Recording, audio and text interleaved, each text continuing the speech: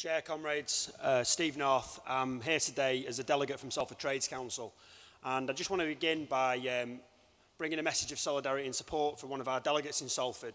And some of you may have heard about what happened to the anti-blacklisting campaigner in the construction industry, George Tapp, who is a Unite member in Salford. He's one of our delegates, and on a protest a few weeks ago outside a construction site in East Manchester against the known blacklist as BAM, George was struck by a car, broke both his legs and had to go into hospital.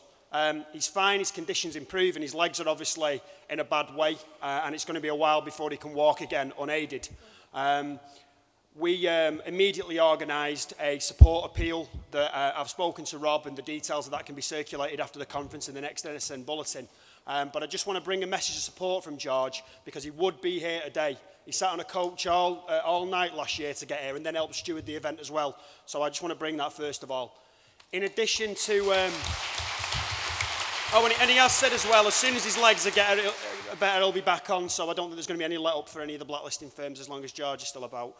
As well as being a delegate from Salford Trades Council, I'm also a Unison member. And it's difficult. It's difficult when you come along to conferences like this. You know, Unison aren't supporting the National Shop Stewards Network, and obviously the role played by our leadership at this moment in time is not a fantastic one. I think when Steve talks about us treading water within our own sectors, as a local government worker and a Unison member, it feels like we're drowning.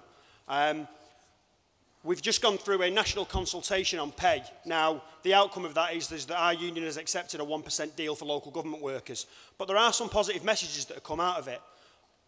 Of all the regions of Unison across the country, 2 regions advocated rejection. And lo and behold, those were the 2 regions where in the consultation members voted for rejection. That was my region, the North West, and also the London region.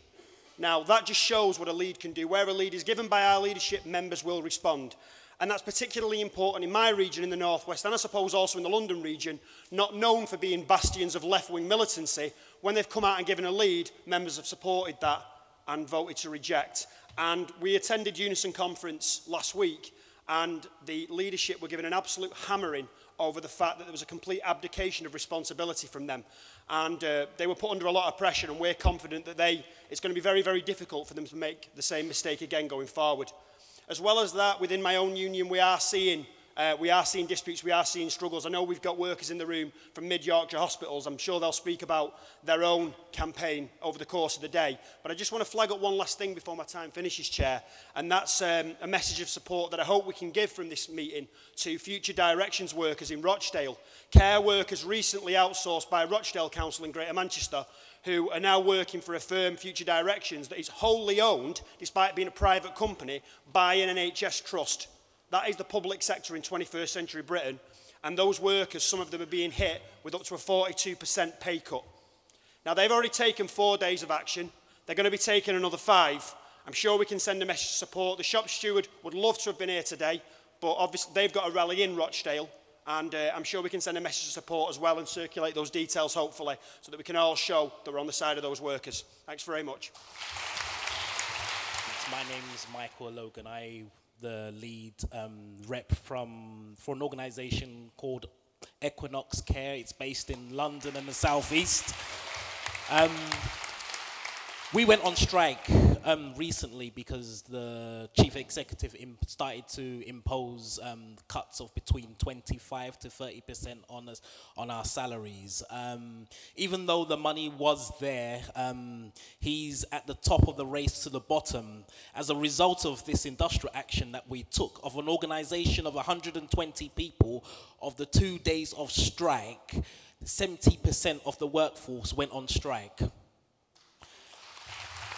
Now, we know that there are some big organizations that have bigger numbers and surpluses that won't take any action.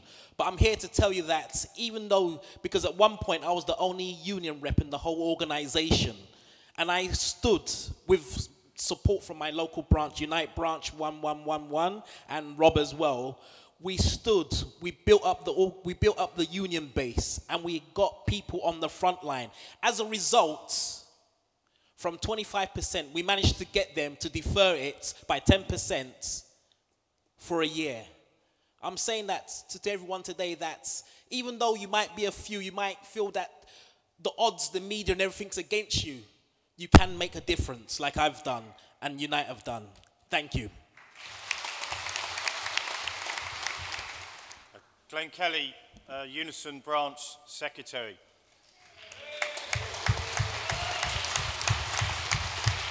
As a council worker this week, I listened intently to the misnamed spending review.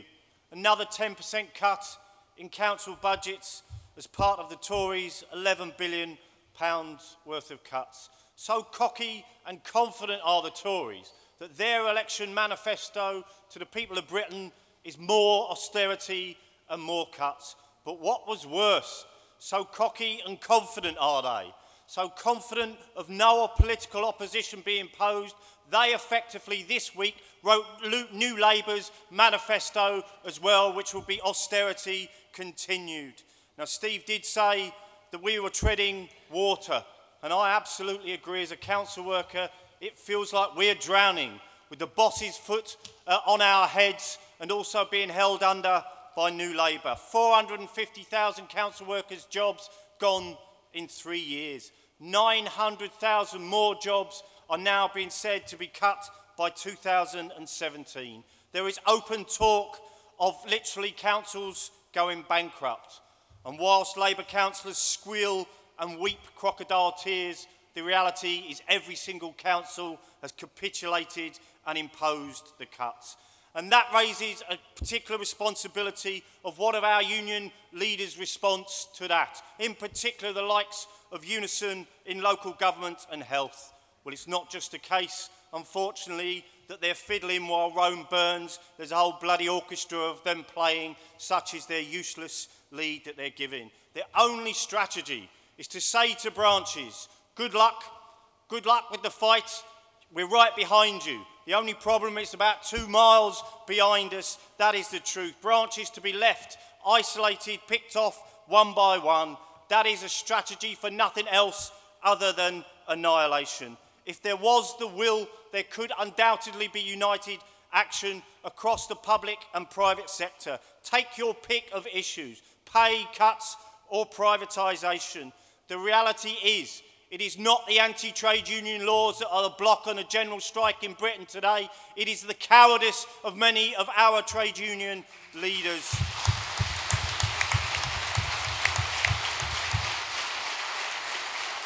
And comrades, let's be clear that the necessity for a general strike is as important, if not more so, now than it was debated in September. And we have to face up to the task. If the TUC refuse to be moved, then in effect we have to go over the tops of their heads to bring together that coalition of genuine fighting trade unions and that they call and name the day for a 24-hour general strike to begin the fight back that our members rightly deserve. Chris Fernandez, Unison. Unison rep. I'm a support worker, work with people with learning difficulties, challenging behaviours. First of all, I'd like to thank your organisation for giving us support when we went on strike on April the 18th. Thank you very much. And also, I'd like to thank the Socialist newspaper, which has carried reports about our dispute. I bring greetings from the strikers at further to your conference.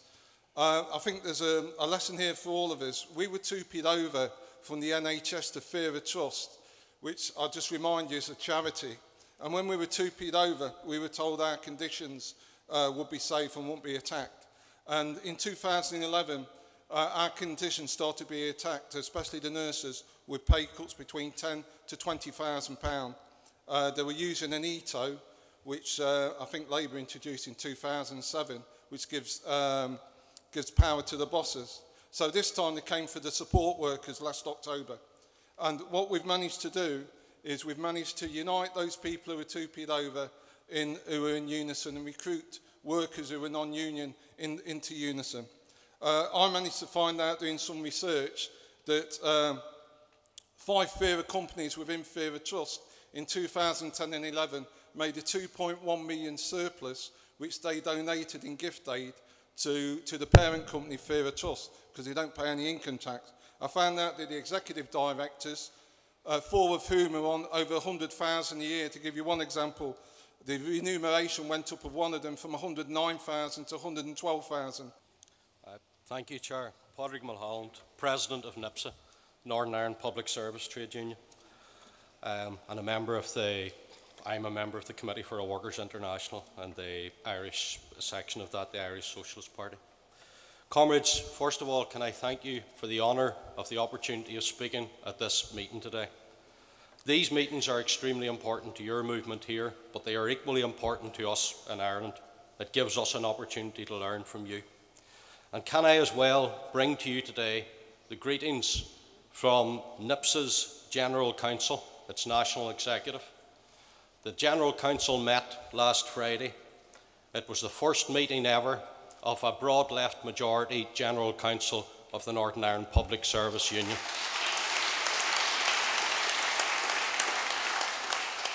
And comrades, at that meeting we had a serious discussion on the issue of austerity.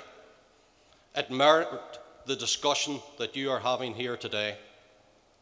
And we had the opportunity, I think, of taking the first steps in turning the movement in Ireland around, preparing the ground, and launching a new campaign to combat austerity, take on the bosses, and smash the Assembly parties who support cuts.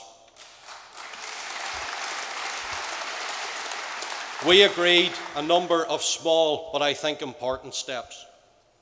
First of all, our movement, and NSSN in particular, over the last year or so, has produced excellent material pointing out the faults of the Tories, pointing out the faults of the austerity programme, and even the faults of capitalism. But it has not yet taken the step of pointing the way to the future and pointing out the alternative. At our meeting of the General Council last week, we agreed to produce a new document that points out the faults of capitalism, but points out the need for a socialist economic alternative as the way forward.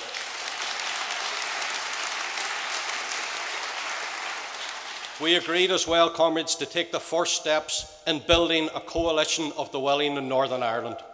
I and the General Secretary have been tasked to sit down with Unite, the FBU and PCS in Northern Ireland to lay the foundation stones for that alternative, and I think that will be a significant step forward for us. We agreed to relaunch a propaganda campaign against the austerity programme that has been implemented in the North. And I must tell you, that's against the background of silence by the trade union movement for the last year. Where you have had struggles, we have had none. Where you have had unions that are prepared to stand, we have had none bar PCS in Northern Ireland. And that has left a vacuum we now have to try and fill and rebuild the confidence of people that a real difference can be made. So we have had to relaunch a propaganda campaign. And on top of that, we have now undertaken to prepare for a conference of resistance to austerity in the early autumn. That conference of resistance will not be a talking shop to point out that the Tories are bad. It will have to be an organising point to prepare for action to defeat the Tories' cuts. But I think, comrades, the most important task that faces socialists, that faces NSSN and that faces yourselves is this. It is the rearming of our movement. It is beginning a real discussion and debate within the movement about what the next steps are, and NSSN has agreed to undertake that task. What we want to do is reach out to people across the movement, to the individual members, not just to the tops, not just to union conferences, not just to the activists, but the membership layer on very, very important points. And they are reflected in the discussions that you are having here today. We have a little bit of a similar problem to the problem you have. In Northern Ireland, our trade union leaders are 100% opposed to Tory cuts. Utterly opposed to them. They just will not move when it's a DUP cut or a Sinn Féin cut. It's a little bit like saying we are opposed to the Tory cuts, but if a Labour council gets rid of jobs, we have nothing to say. And what we have to say to our movement is, if a Labour council gets rid of jobs, if Sinn Féin gets rid of jobs, If the DUP get rid of jobs, we will rip their goddamn heads off and we will fight them as much as we would fight the Tories.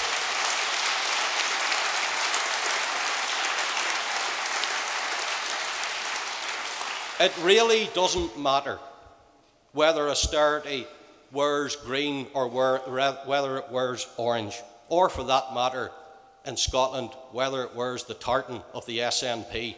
We have to fight a unified campaign against all the political advocates of austerity. And that is a task. That discussion has to be had with our members in the North, and we are beginning that. We also have to look, I think, at what forms of action we can take to turn the austerity programme around, to stop its implementation, because that is a difficult issue. We have, I think, been thrown back as a movement. It's already been mentioned how November the 30th led to a situation of a loss of confidence, quite deliberately, I think, as pointed out by Chris. There was a deliberate decision taken to take us down that road, and people would lose confidence. So we have to rebuild our fighting capacity. We have to rebuild that confidence. We have to rebuild the feeling that you can fight and you can win. And for that, we need a coherent programme. What we are raising within NIPSA and what we are raising within the wider trade union movement is, first of all, a broad coalition of the trade unions, of welfare campaigners, of genuine community activists, of political parties and political activists who are genuinely against the cuts, and a coalition of all those who are willing to fight. We are prepared to take all forms of action. Local strikes have their place. Campaigns have their place. Direct action has its place. Political action has its place. All forms of militant action have their place. But I think this conference is absolutely right to put at the head of all those options, the key point at this time, the unifying point, the real strength of our movement would be the call for a general strike. That is the weapon we must employ in the near future, because the general strike will bring millions onto the streets. It will challenge the Northern Ireland Assembly and even bring it down if that's what needs to happen. It will challenge the Tories in Westminster, and it will begin the process of reversing the austerity cuts that we all face. Again, comrades, fraternal greetings to this conference. I have every confidence that we will build, and we in NIPSA are glad to be linking with you for the future. Thank you.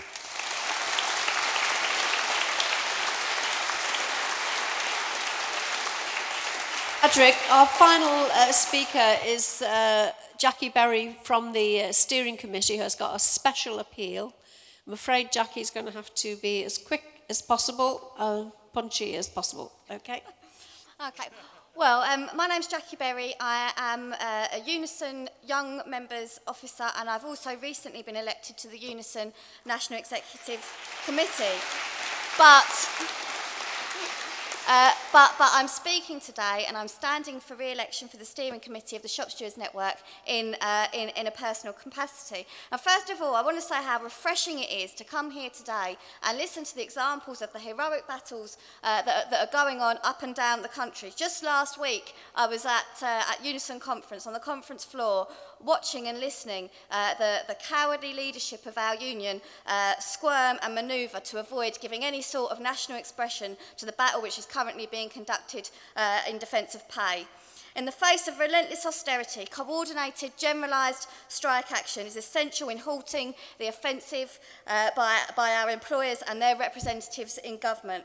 And in spite of the TUC passing Motion 5 at their conference, it's become crystal clear that the leaderships of our unions, with the honourable exceptions, are intent in holding back and dissipating the anger of our members. And our role as a network, our role has to be giving expression to that anger. Our role has to be acting as a pressure point on the leaderships of the trade unions. Our role has to be giving an expression to a movement that is sending a clear message to the tops of the TUC, to the tops of our unions, that if you refuse to wage a battle against austerity, then step aside and make way for those who will.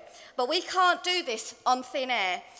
Despite the heroic struggles of the NSSN over the last year, the network is still living a hand-to-mouth existence. This conference, for example, cost £4,000 to put on, and I know that we've all spent money getting here, and we've paid our delegation fees. But if each of the 400 registered delegates here today made a further one-off donation of £10 to the bucket collection that will be on the door, that will more than cover our costs. So I know that some delegates are in a much better position to contribute £10 than others, but I urge you all to give as generously as you possibly can.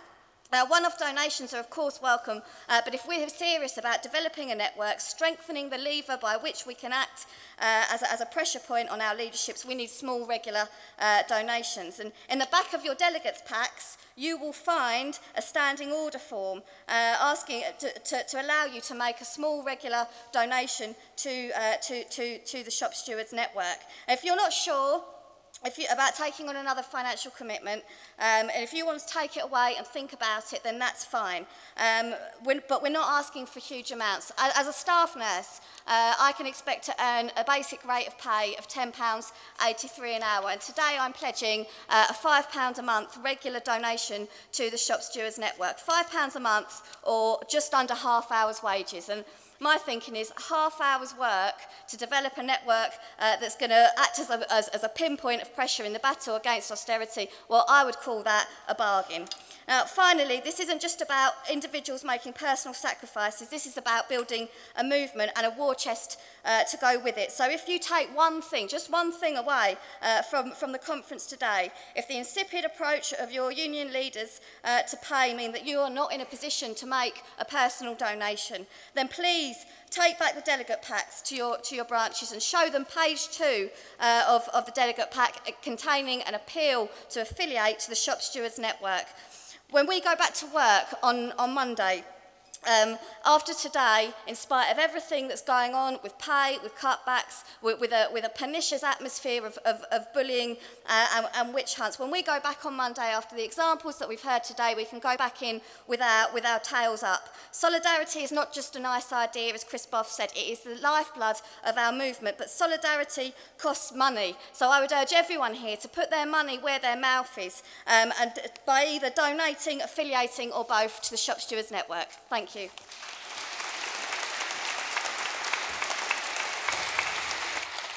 Thanks, Jackie, and hope everybody responds.